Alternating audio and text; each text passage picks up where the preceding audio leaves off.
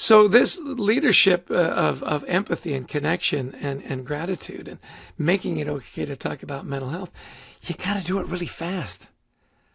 Now, I'm convinced, and years will have to go by to prove it out, is that leaders that lead that way, people won't leave every 2.5, 3 years.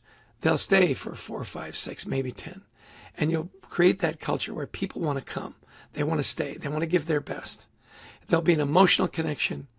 There'll be a friendship connection. You know, the old adage was, don't be friends with your employees because you're going to have to fire them at some point.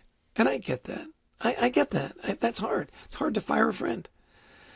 The thing is that if you don't address that, if you don't figure it out, if you don't, model that good behavior and make it safe to talk about important issues, you're not going to attract the best and the brightest. And when you do, you're not going to keep them for very long.